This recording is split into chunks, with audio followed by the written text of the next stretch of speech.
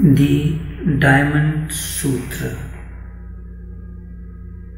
Listen well.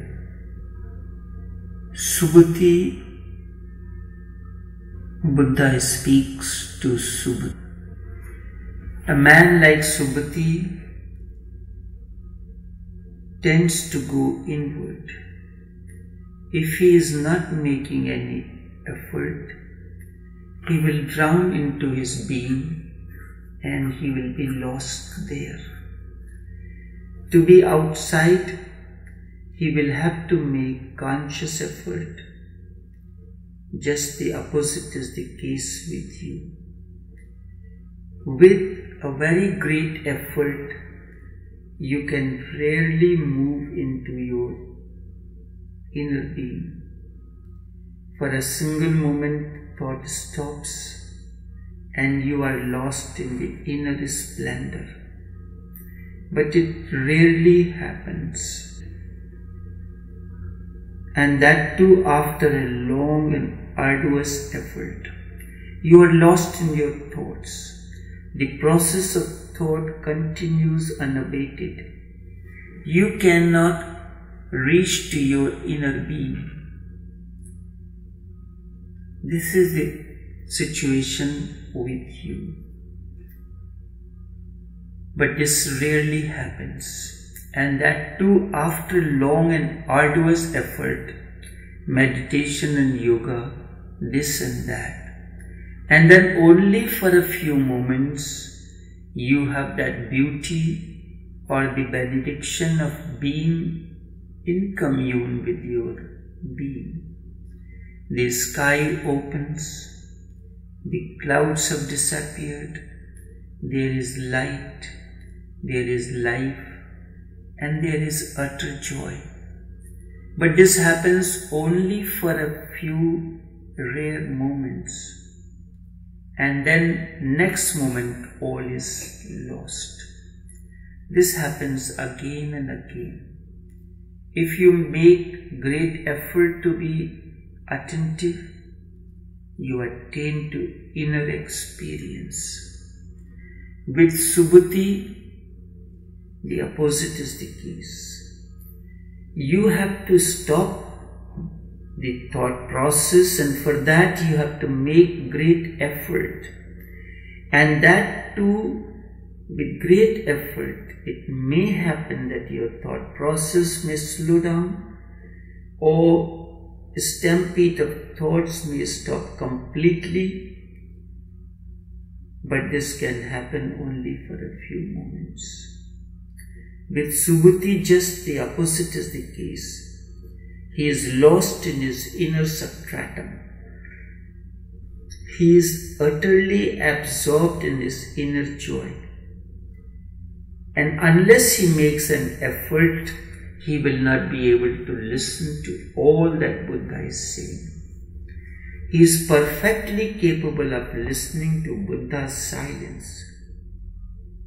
You are not able to listen to Buddha because there is an inner noise. I am speaking to you, but a parallel dialogue is going on. Certain things you agree with me, other things you do not agree with me. There is a constant inner dialogue going on. You have to stop this process, only then you can listen to me. But Subhati is different. He is lost in his inner substratum. He can understand Buddha's silence because he has reached to that level. There is no thoughts running helter-skelter in him. There is no disturbance, no noise. He is communed to the silence of Buddha. If Buddha is silent, there is a communion between Subhati and Buddha. But if Buddha is saying something, then Subhati has to make an effort. He has to pull himself together. He has to come out.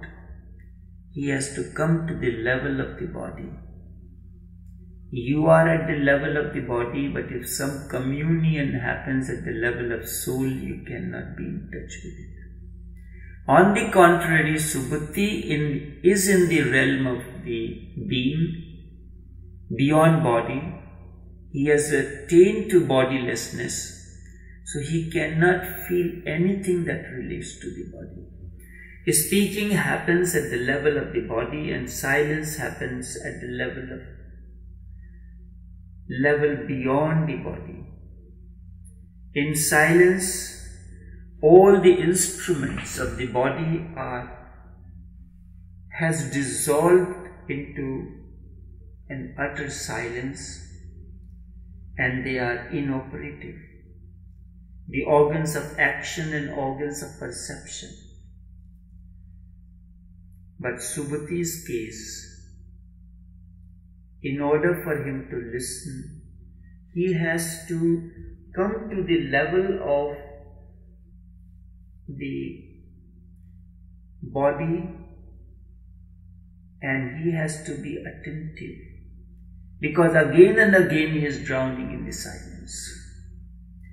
It is something like this: a person is drunkard, and you are trying to tell him something.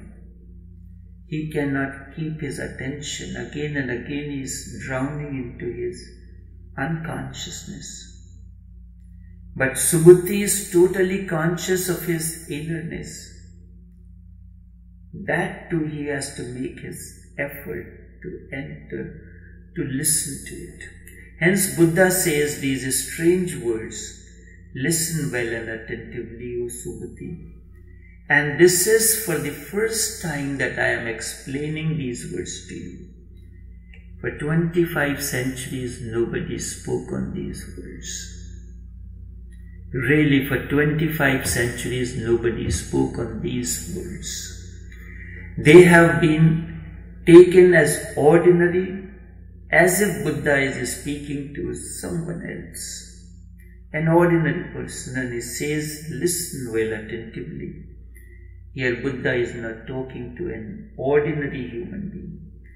He is speaking to Subhati, a bodhisattva, someone who has attained to his innerness. He can understand the language of silence. He can commune there.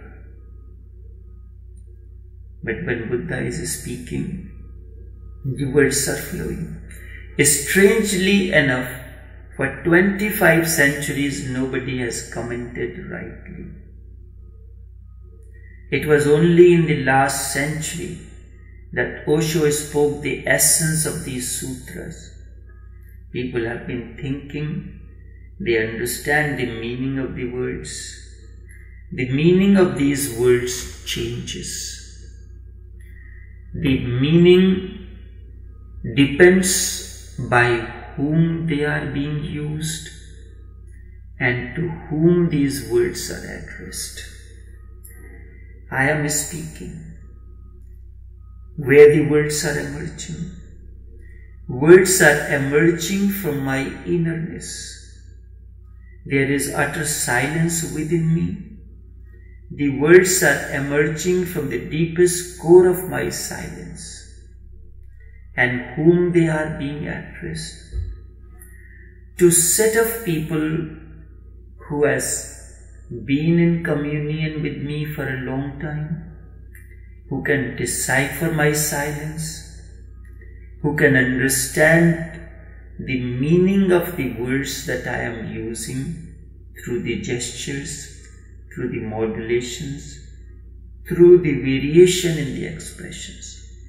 Therefore, the meaning of the words depends on the context and the circumstances as well.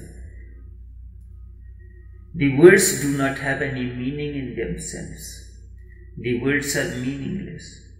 The meaning arises only in a particular situation. Here in this particular session, first of all, a Buddha, the awakened one, creates a situation.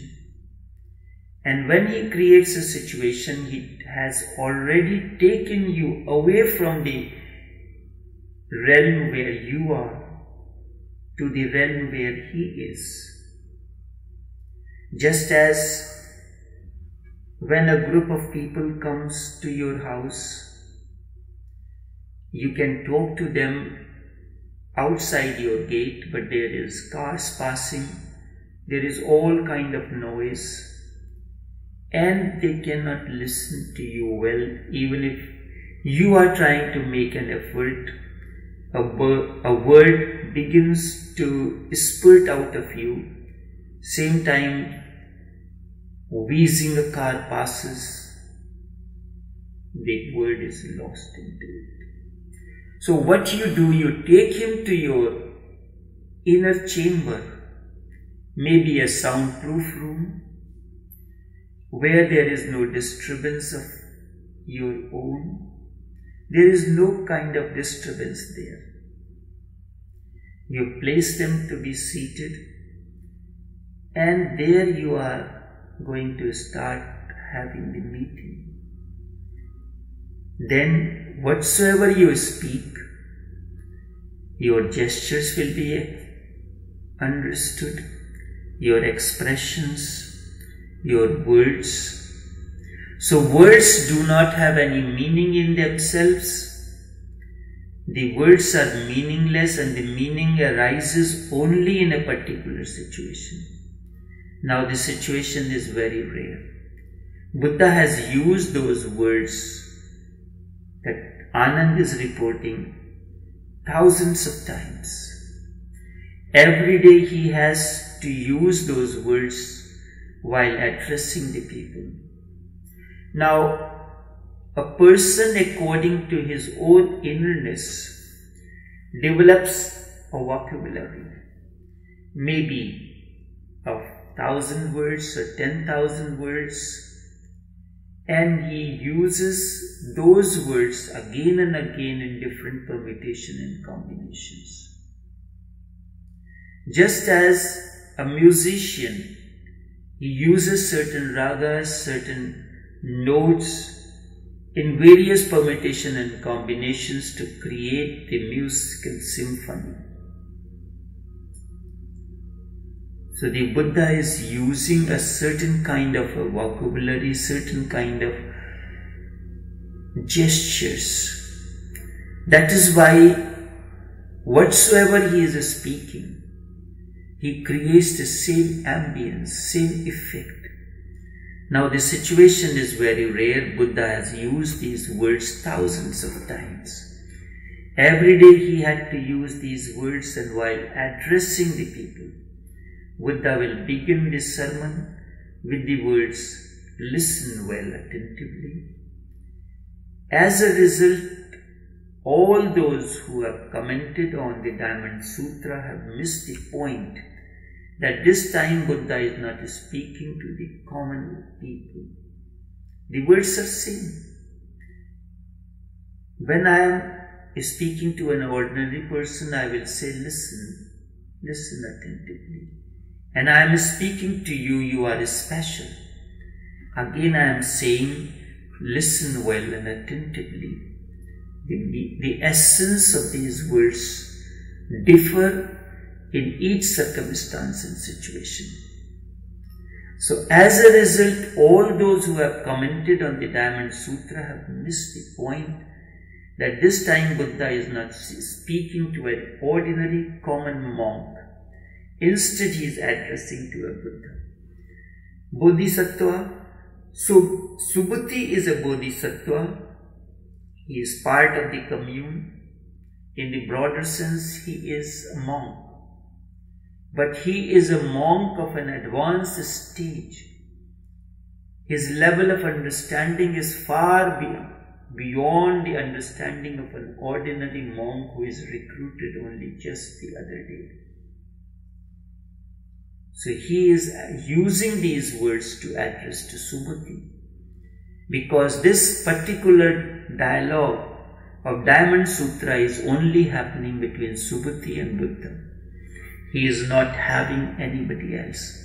So sometimes it happens the master creates a communion only for a particular student and he speaks to him.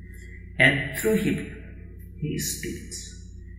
He is addressing a bodhisattva.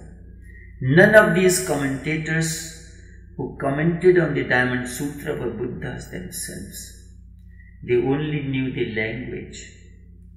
In order to understand my words, you have to understand the essence that I am, the energy field that I manifest, the energy field that overflows through me through these words.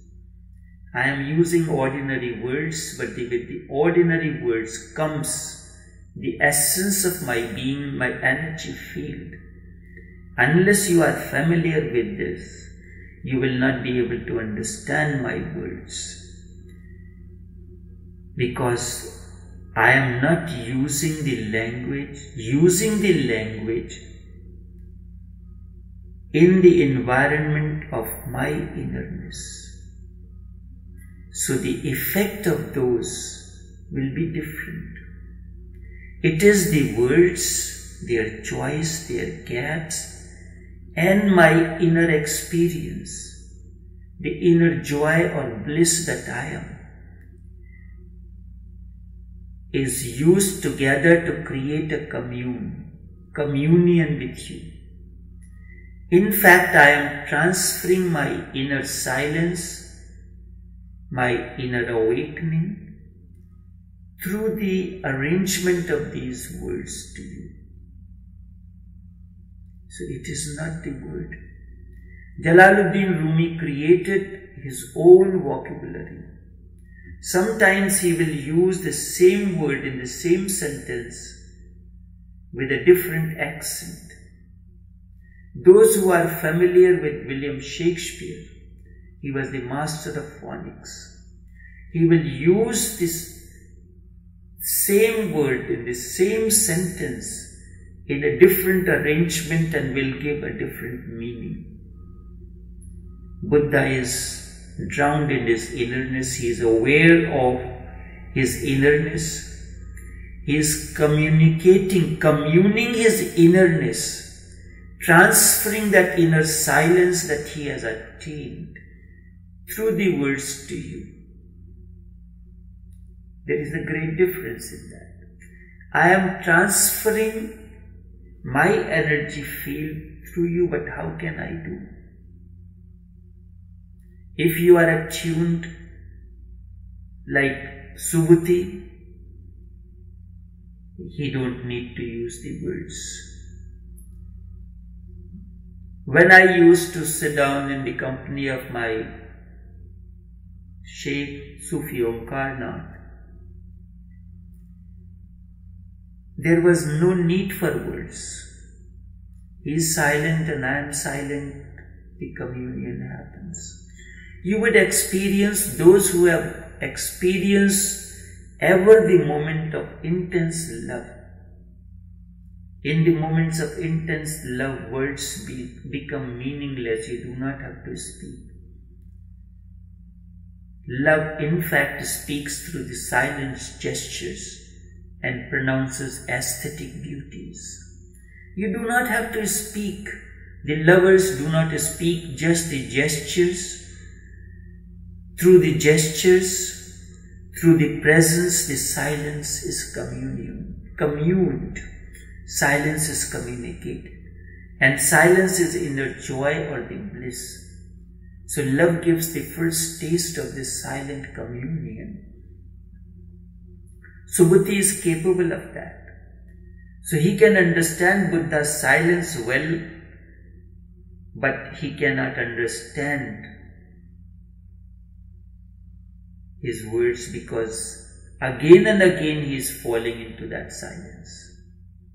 And an ordinary person who is at the level of the words, there is a problem with him as well. The moment Buddha starts speaking, he starts interpreting the words of Buddha. He starts as if everything that is being poured into the pot, that the pot is dirty inside, and whatsoever is put into it becomes contaminated. So when Buddha pours his being through the words into him, into his dirty pot, it gets defiled. And Subhati's pot is so clean that again and again he forgets the word. He starts going into the inner silence. To be in the company of a Buddha, you have to be so alert and awake that you have to imbibe his silence through the words. It is not the word that I am using. Words are simply an instrument through which I am communing the inner silence, the energy field. So maybe that you may start falling into that silence the moment I speak. Every time when you listen to a video, a talk, session of an awakened one, you are being connected to your innerness.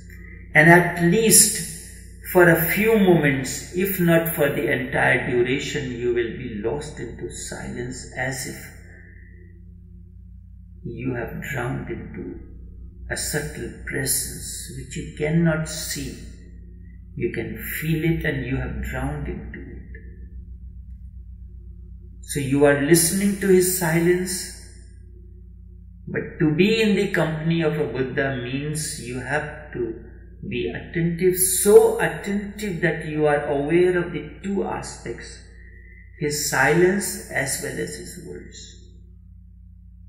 Both are meaningful, and the message comes through the message is contained in the silence, but it is communicated through the words. So you have to be attentive on both. And this is the point the commentators on Diamond Sutra have missed. They simply forgot the inner silence of the Buddha and they started commenting on the words. That is why I said it is a rare occasion that these sutras in the past centuries have not been spoken with such depth. So all those who have commented on the Diamond Sutra have missed the point that this time Buddha is not speaking to the common people. Although Subhati is a monk, but is a monk of a rare understanding. He is like a PhD student than an ordinary Form 1 student. Subhati has reached to the end of his awakening. And now Buddha is again addressing to him. What difference would you feel when you are speaking to a PhD student and to a standard 1 or Form 1 student? There is a difference in their level of understanding.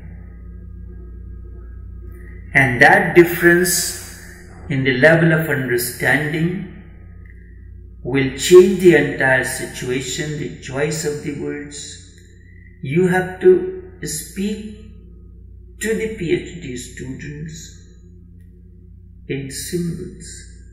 Just a hint and he is able to understand. If you are speaking to a chef who has reached to the level of master chef, but he has not reached to the experience that you have as a master chef. You are a master chef, the other has just graduated from the competition of the master chef, he has passed the exams, he can understand. He is, as far as the degree is concerned, he has the same degree as you have. But as far as the experience is concerned, his experience is far more vast than your experience. So when he is speaking to you, he can use those technical terms. When I am speaking to an expert, I will say that just Julian it. And an ordinary person will say, what did you say? What is Julian? I cannot tell him what is Julian. But to as somebody who understands, I will tell him just Julian it. Julian the carrots. And because he understands the technical terminology, he understands my gestures. When I speak, just do it, because you need the Julians. In a few words, the entire message is complete. So I do not have to make great effort, but you have to be attentive. So as a result, Buddha is not speaking to an ordinary person. Subhati is a bodhisattva. He is a monk of a very high standard, almost on the verge of being a Buddha, just as you have passed the mastership exam, but you still lack the experience of the grand master chef. It will take for you a couple of years, and during that period the experience of that master chef who taught you will be far more even. So the gap will always remain, but you will come closer to his level of understanding. So this is the state that Subhati is a bodhisattva. Next, any moment he can become a Buddha. And Buddha is addressing to him. So he says, Subhati, listen well and listen attentively. They only knew the language, the ordinary people, the ordinary monks. However, they were completely unaware of the strange situation that is happening between Subhati and Buddha. Because Subhati is drowned in the silence, he can decipher the silence, and Buddha has to speak to him. And how can he speak? He can speak through the words. Buddha has not addressed the Diamond Sutra to an ordinary human being. That is why it is taking a lot more sessions to explain to the context in which Buddha is speaking to Subhati. Only then you can grasp the essence of the sutras. Buddha has addressed these sutras to somebody who is very close to Buddhahood, one who is just on the boundary of it, just ready to enter the Buddhahood. This is the context. And he starts the statement with, therefore. Most of these scriptures begin, or the messages begin, therefore. Therefore means it's a continuity. When a kawal sings, he takes an interlude. He leaves the main trend of thoughts in a poetic expression. He starts a musical alap, rendition, uses some other words, and then comes back and connect to where he was speaking. Sometimes in his speaking, I am speaking to you, all of a sudden, I pause there and take you through another example, and then connect back with you, where I had asked you to stop, and where I have reached a few steps forward and come back and connect. If you are not attentive, you will not be able to understand. That is why Buddha is using the word therefore. Therefore, Subhati, listen well and attentively. Almost all the scriptures begins, thus I have heard. Anand says, thus I have heard. The Hindu scriptures, the Sanskrit scriptures begins athato, thus, therefore. Therefore, Subhati, listen well and attentively. Now this word therefore is also very illogical. The word therefore is only logical when it comes as part, as a concluding part of a logical syllogism. All men die. Socrates is a man. Therefore, Socrates is mortal. All men die. This is logic. And Socrates is a man, so Socrates is mortal. In this context, the word therefore is perfectly right. It is part of a syllogism, a conclusion. But there is no logic. Nothing has preceded it. There has been no premise. And Buddha starts with the conclusion, therefore. That too has a unique strangeness about it. And that is indeed the Buddha's way. And this is his beauty as well.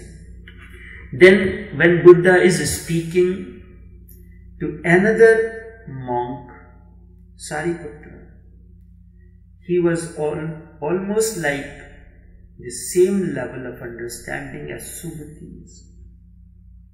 But he speaks to him the Heart Sutra, Prajna Paramitra, Hridayam Sutra.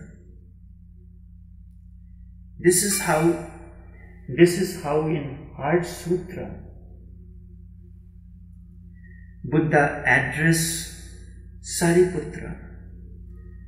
Buddha begins the sutra, therefore Sariputra, and Sariputra is another monk who is a bodhisattva and on the verge of being a Buddha. And now in the Diamond Sutra he says, therefore Subhati. Subhati has not said anything for which therefore is needed. Subhati is just drowned in his silence. He has not uttered a single word. Buddha has not said anything for which therefore is needed. But it is very important. However, something is present in Subhati's being, therefore is addressed to that inner presence. Something is present in Subhati's being, and this word therefore is addressed to that inner presence. Nothing has been uttered as yet. A master looks within you first, and then he responds to what is present in you. A master responds more to your silence than to your words. A master is more interested in your quest than your questions. The word question comes from the root quest, and in the process of time, we have lost the origin, and probably we have forgotten the inner connection between quest and question. A master is more interested in your needs than in your questions. The word therefore indicates a subtle need in the innermost being of Bodhisattva, that Subhati is. Maybe Subhati himself is not aware of it. Maybe Subhati will take a little time to become aware of it. So Buddha addresses all that is needed for inward journey of Subhati. The master has to look into the disciple's being, and the master has to respond to the inner needs, whether expressed or unexpressed. Many times I respond to your unexpressed needs, and even you are not aware of your needs, and I address those needs. I address to those needs of which you are not aware, and that is not the point. Maybe left alone, the disciple will take months to find out the need, what he actually needs. If the doctor has to find out what is your problem, he uses the MRI scan, and within a few minutes, he is able to understand your entire situation. Just you come in front of the machine, it reveals all your innerness. So the moment you come under the scan of the Buddha, the awakened one, he looks into your innerness. On your own, the disciple will take months to find out the need, or he may take even years. And maybe he may not be able to understand even in lives. But the Master not only looks into your past or your present, but into your future as well. What is going to be your need tomorrow and the day after tomorrow, this life and the next life, the Master provides for the entire journey. The word therefore is related to implicit need of Subhati and his inner being. What is the implicit need within Subhati? Buddha is addressing to that. So when I am speaking to you all, I am addressing to that implicit need within each one of you that you are not aware of it. Maybe that you may not be aware at all of that. I am addressing to that. This is why when I am speaking to you, I am using the words of the Diamond Sutra as an excuse. But whatsoever I am speaking is the Diamond Sutra. So this is why it is very important.